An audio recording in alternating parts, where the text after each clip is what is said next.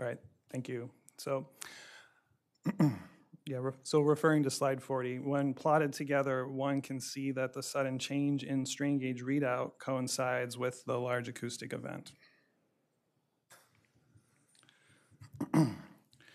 Some of the gauges showed a change in strain response after dive 80. OceanGate strain data was typically, and perhaps always, plotted as a function of time.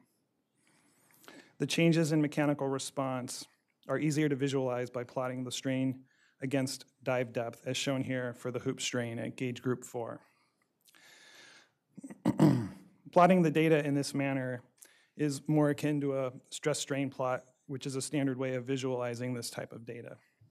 For dive 80, prior to the event, the relationship between strain and dive depth was a straight line for both the descent and the ascent. Going backwards in time by 3 dives and comparing dive 80 to an earlier dive 75 reveals no significant change from dive to dive. Moving forward in time and looking at dive 81, the dive immediately after the event, we see a change in the initial strain response of the hull. The next slide focuses on the initial and final 1,000 meters of the dive. The graph on the left shows the hoop strain, and the graph on the right shows the longitudinal strain. Changes in the initial strain response are seen in both directions.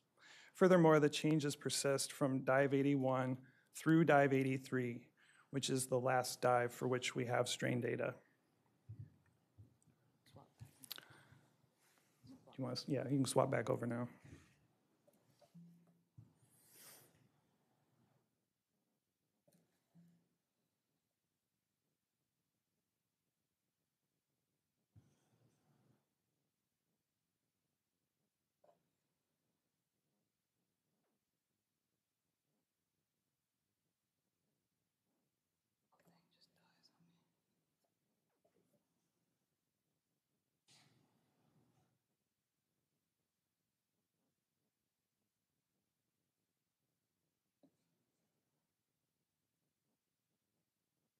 So next slide.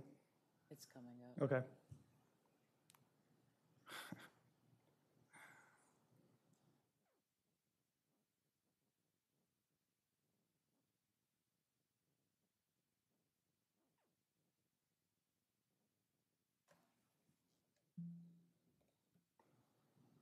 Okay, there we go. So changes in strain response after dive 80 were also seen for the longitudinal strain for gauge group 5 and to a lesser extent for the hoop strain at gauge group 8. Those changes also persisted for dives 82 and 83. There were no apparent changes for groups 3 or 7.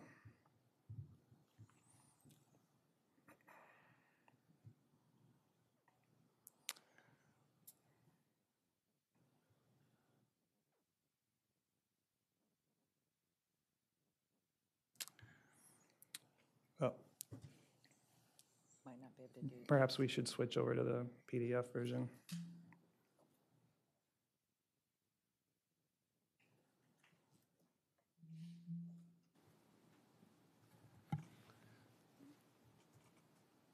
Agreed. Lieutenant Steele, let's just stick with the PDF.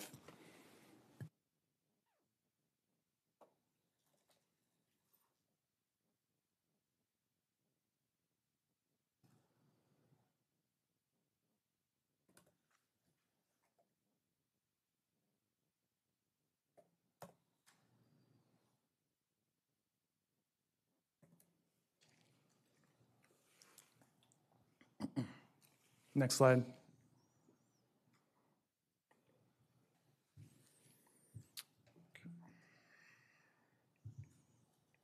Sure I get my bearings right here.